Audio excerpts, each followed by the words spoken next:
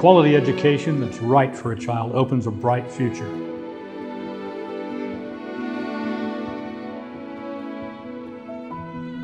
Without that quality education, a child is on a path of uncertainty and failure.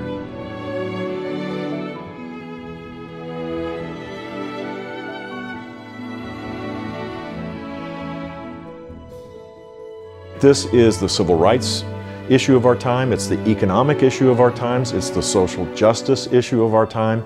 Political leaders need to get off the mat and start advocating more meaningful reforms so that there's rising student achievement so that dreams can come true.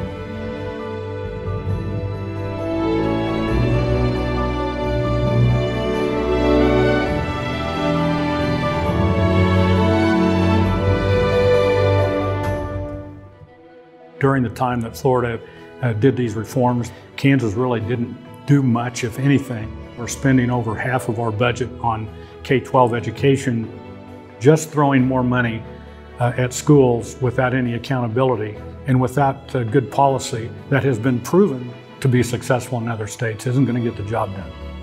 Reform has to take place in Kansas if we're going to produce productive students that are able to carry the state and get it where it is supposed to be in the next 10, 15, 20 years and beyond. We've seen all the data, we did all the studies. Now we need somebody to be courageous. What are you doing if you're not reforming the things to assure that the next generation has a fighting chance in this incredibly challenging and competitive world that we're moving towards?